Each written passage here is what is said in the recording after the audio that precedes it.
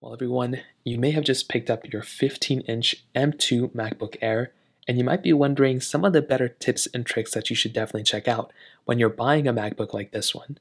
Now, I will tell you, you've done a really good choice. This is a very, very good MacBook that I really do like. So let's go and show you a couple breakdown points of this specific MacBook. Now, the first thing I would recommend doing is keeping your MacBook, one of the best tricks, keep your MacBook in good condition. Clean off the display as often as you can. Get a microfiber cloth. Keep it in as good of condition as you can, because these MacBooks will maintain their value for quite a bit of time, and you can probably resell it in the future for even more money. Now, one of the first trick I kind of want to show you is one of the better ones. I love this one a lot, and it's enabling dark mode on your MacBook. So what you want to do first is you want to make your way over to the top left corner of your MacBook.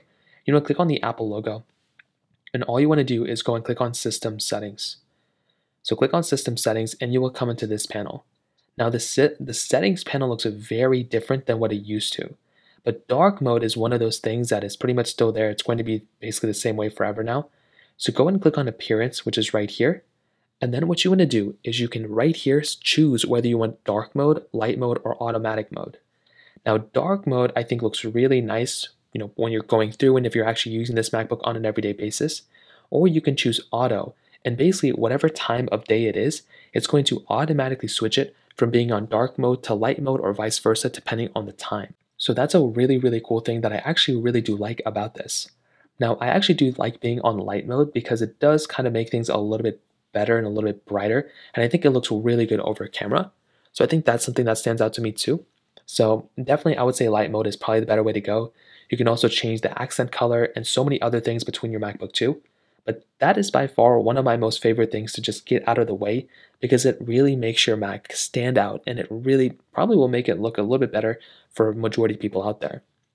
Now, another thing I want every single person to do who's watching this video, one of the most important things you could ever do on any Mac, is to basically go ahead and essentially update your Mac. So what you want to do, again, make your way back into your settings panel of your specific MacBook Air. You want to click on the top left, you can click on System Settings to come right here. What you want to do is you want to go and click on General. Now when you click on General, what you want to do here is you want to go and click on Software Update. Now every single MacBook that comes out is already probably a little bit outdated. So even though I just bought this new MacBook, there's already an update available. So what you want to do is you want to click on Update Now, and you want to update this MacBook.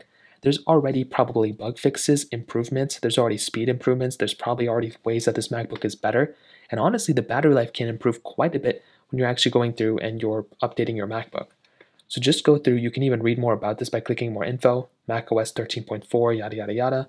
If you click on the top left and if you click on About This Mac, you can see that currently I'm on version 13.3.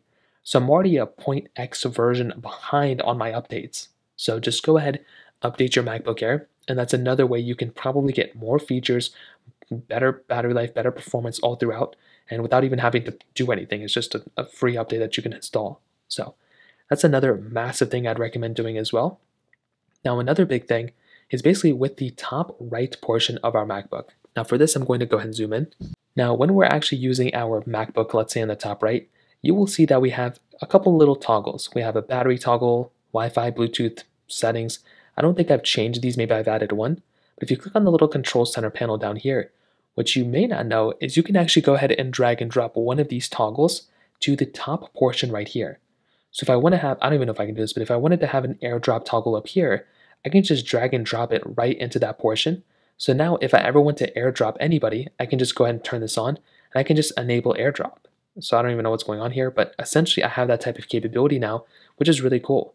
Now I still have my Wi-Fi toggle here and Bluetooth toggle here, but if I wanted to, I could go ahead and delete them by just scrolling through and pretty much just, I think I could just drag them off of here, or I could just whatever, but that's another option that you have, is by going through and actually dragging and dropping these types of toggles from here and bringing them up here if you really want to. And if you want to delete them, I'm sure there's a way to do it. I kind of forget to do it, but that's an option that you have, which is honestly very cool. So that's another thing I'd probably recommend thinking about as well. Now, another thing that I'd probably recommend a majority of people to do is to figure out focus modes. So focus modes are basically do not disturb modes, but they just, have a little bit more, I guess, flexibility with them, and they're a little bit cooler. So what you can do is come back into your specific, control center up here, and you want to click on focus mode, which is right up here. Now, focus mode, like I said, they allow you to go ahead and basically kind of customize things a little bit further. So go ahead and click on focus settings, which is right up there, and you will come into your focus mode panel. Now here is where you can go ahead and kind of customize things a little bit further. So again, focus mode is a really, really cool thing. I like focus mode a lot. So what you can do is you can click add focus.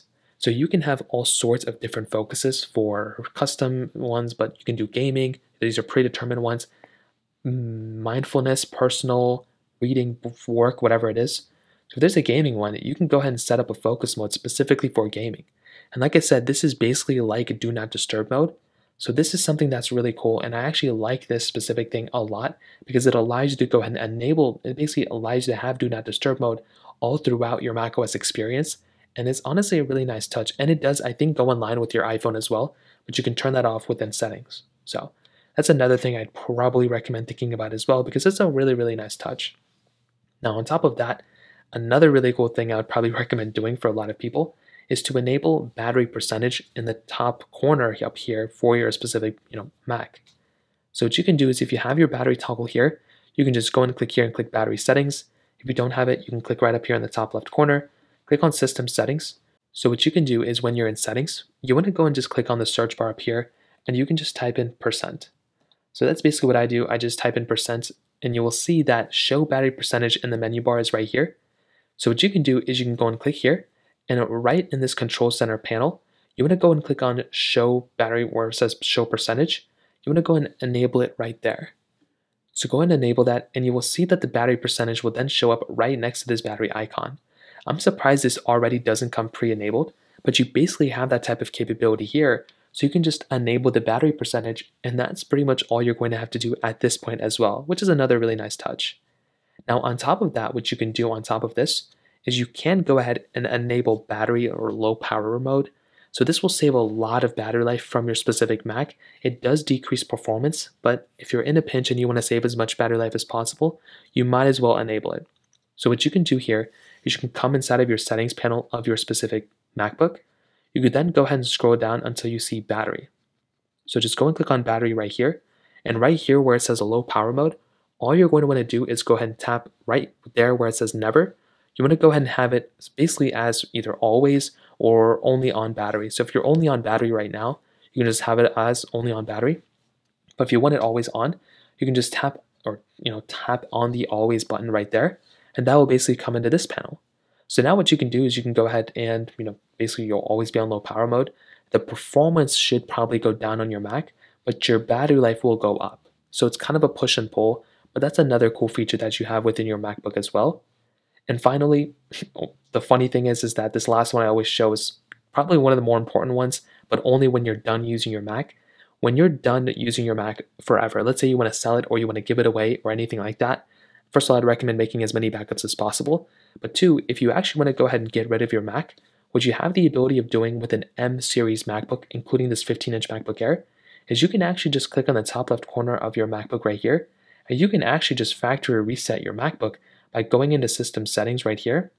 And you can even just click on system settings, and you can just even go on general settings right here, and you can click on transfer or reset iPhone or transfer reset MacBook, which is right here. And you have a very easy way of pretty much erasing all content and settings within your MacBook right here.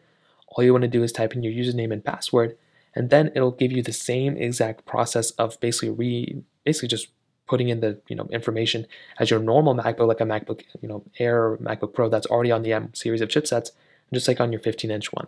So that's another way to do it that I personally would recommend doing as soon as you're done using your MacBook. So in terms of that pretty much covers it up for the most part.